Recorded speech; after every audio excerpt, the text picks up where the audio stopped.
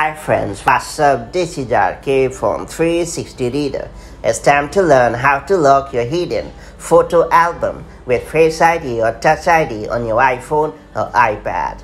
iOS 16 has come up with a ton of pretty cool features, including the ability to let you lock your hidden photo album using Touch ID or Face ID. So just in case you don't want anyone to bump into your personal photos or videos, you must take advantage of this privacy feature to keep your hidden photo album away from the prying eyes. That said, let's jump right in. Before getting started, make sure you have subscribed our YouTube channel and hit the bell icon so that you won't miss any update from 360 Reader. First off, open the Settings app on your iPhone or iPad.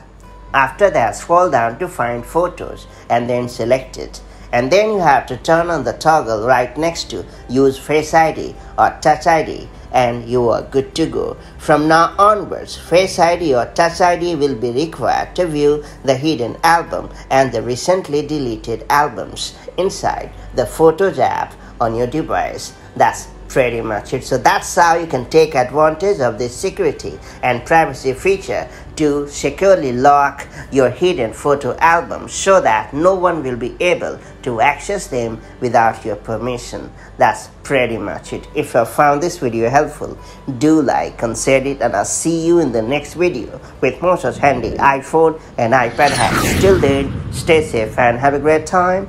Bye bye.